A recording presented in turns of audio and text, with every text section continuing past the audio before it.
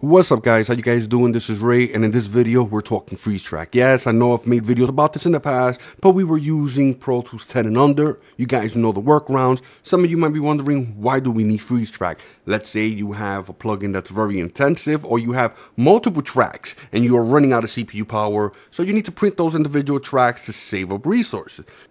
Freeze track is one of those features that's always been requested. It's up there with delay compensation. We finally got delay compensation. So let me show you how you do this in Pro Tools 11. So over here, I have this track here. I'm not going to play it for you guys. It's not important. And the output is set to bass. So what I want to do, I want to solo this.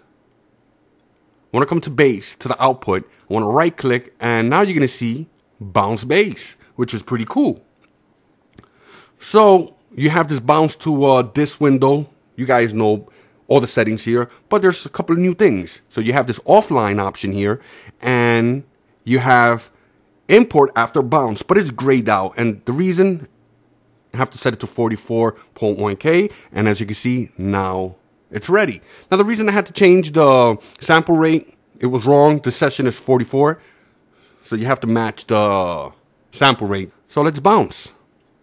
See how this works? And so now we have this window audio import option, so you have new track or clip list. If you select this, it import it to the regions list. So let's select new track. We want to use the track, so let's import it. Okay, and there we go. Check it out. It's right here.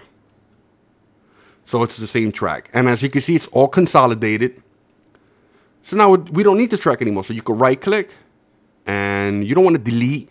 You don't want to do anything. You just want to hide and make inactive, or just make inactive and keep the track there. You could do this with Pro Tools 10 and under. It's just a little different. You have to actually print the track, and there's no offline bouncing. So if it's 10 minutes long, you gotta print it for 10 minutes. I know it sucks, but it's a workaround. I used to do it all the time. I'm pretty sure some of you guys still do it out there. But do me a favor, somewhere on the screen, there's a subscribe button. Give me a thumbs up. If you have any questions, post in the bottom. And check the description there. Don't forget to check me out on Facebook, Twitter, Google+, and I'm out of here. Later, guys.